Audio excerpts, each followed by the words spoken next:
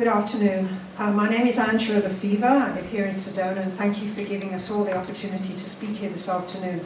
I feel this is a really, as we all know, a very, very crucial and important decision-making time for this area.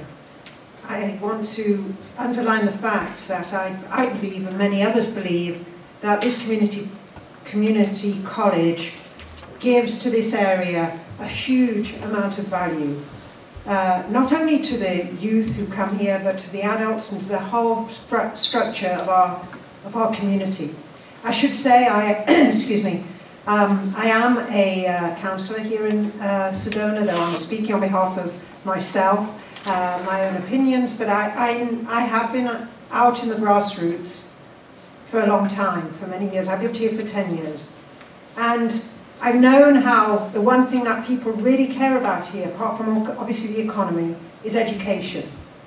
And people want to see that the youth here has the opportunity, if not to go to university, to go to a community college. And more people are now convinced that community college plays an absolutely important role in educating our youth. It allows a variety of courses that are not available at university for many of our scholars. And it provides a very important part of how our youth grow up and what course they take in the future life. I know that there's been monetary problems.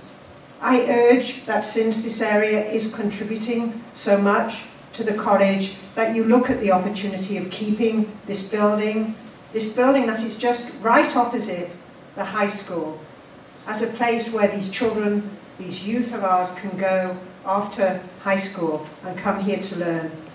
Thank you very much for the opportunity to speak to you.